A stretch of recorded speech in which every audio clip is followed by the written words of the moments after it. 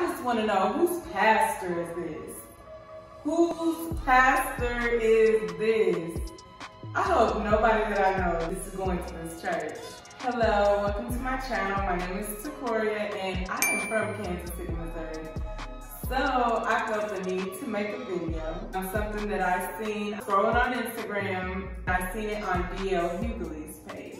The pastor going off on his congregation because they didn't buy him the gift that he wanted. I'll let y'all listen to what. That's how I know you still poor, broke, busted, and disgusted, because of how you've been honoring me.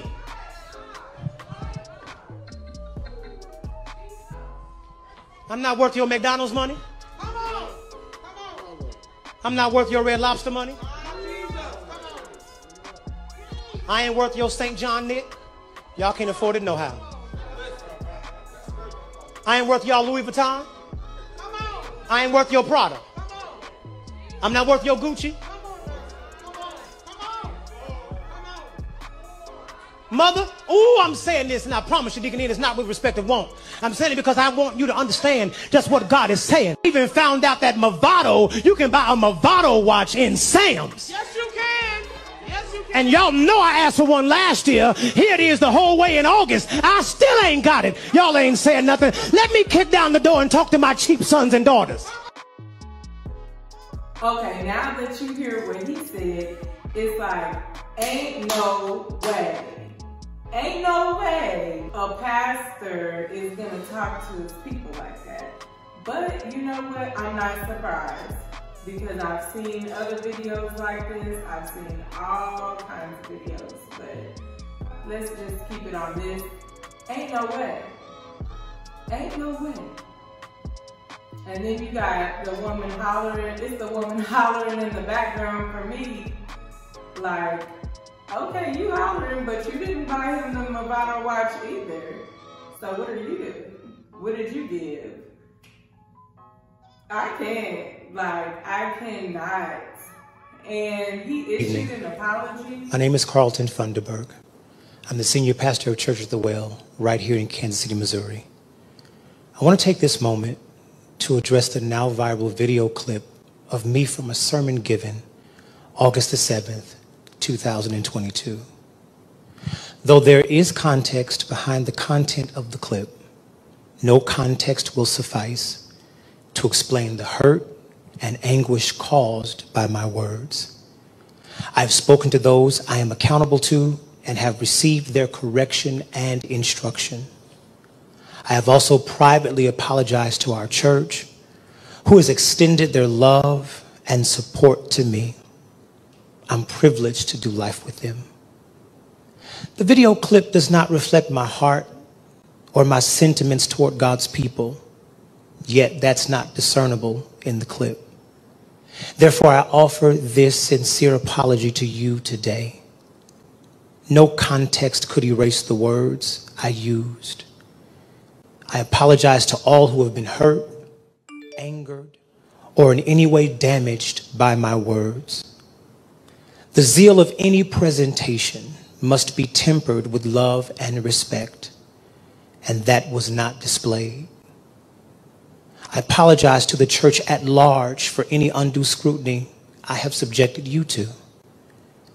I apologize to every preacher and pastor who must stand up under the controversy that I have caused. To those who know and love me, thank you for your support.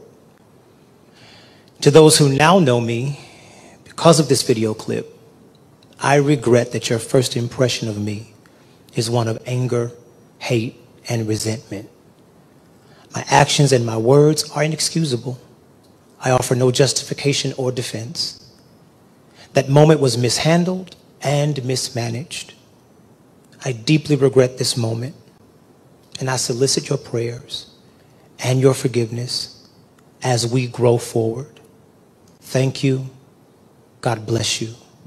Go with God, and He'll go with you. But even with an apology, sir, you said what you said already. So it is what it is. That's how you feel. when you gave your apology, you're reading it like someone else wrote it for you. It's not coming from the heart. It doesn't sound genuine at all. So I'm not buying it. Like, save that for somebody else. I'm not buying it. And what people fail to realize is that people can say sorry all day and do the same stuff over and over again. One day of talking crazy like that, but it just seemed like that's how he's used to talking to his congregation. I don't know, because I don't go to the church, but what do y'all think about that? Like, it really just blew me, because I grew up in church. So growing up in church, I've seen a lot of things that I knew wasn't right. I just like, if y'all have Prime Video, y'all should watch this show. It's called Contradiction. And that is a really good show. A really good show. Y'all should watch that. I'm not gonna say much about it, just watch it. And, you know, think for yourself what you think about it. But anywho, the apology seemed fake to me.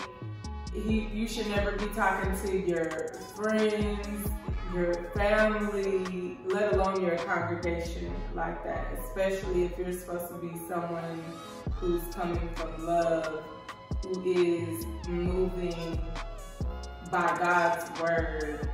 But he just sounds a hot mess. He sounds greedy. I couldn't do it. I would have had to walk out and be like, is this my first day at church here and I see something like that? I would be like, oh no. Let me clutch my pearls, grab my purse, and walk out, because that was a hot mess. I can't. Like, please tell me what you think of this mess. Like, and since I am from Kansas City, please let me know. Anybody go to this church? Like, where y'all at? Y'all know somebody that goes to this church?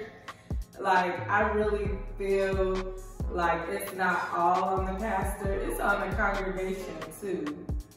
I don't put everything into man. Like, I'm more spiritual than I am religious, because like, you cannot put everything into a man. We are all human. Nobody is perfect when it comes to stuff like this. It's a touchy situation for most, because when someone shows you who they are, you should believe them. It doesn't matter who they are. If they show you who they are, then the title of who they are shouldn't matter. So anyways, I was just coming on here to give my little 2 cents about it.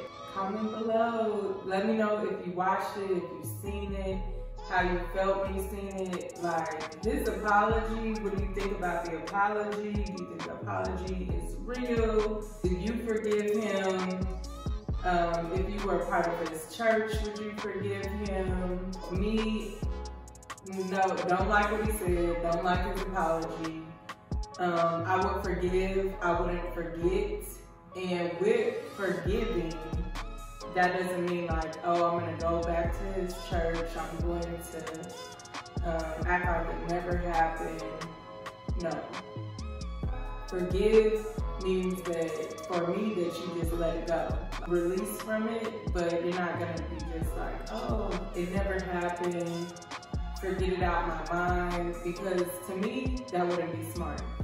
So, I'm gonna forgive, but I'm gonna remember what you said always. And I wouldn't be able to sit at the church anymore. Where do they go from here? How do they move on? What is next Sunday's sermon gonna be about? Because to me, it sounded like he was, in his apology, kind of happy, like, ooh, I'm getting fame off this, I'm going viral. It's not good. So anyways, leave a comment below, give me your thoughts. So my Instagram is takoria.chalet and TikTok is takoria chalet. So you can follow me on TikTok, you can follow me on Instagram. Don't forget to subscribe, like, comment below. Talk to y'all later. Bye.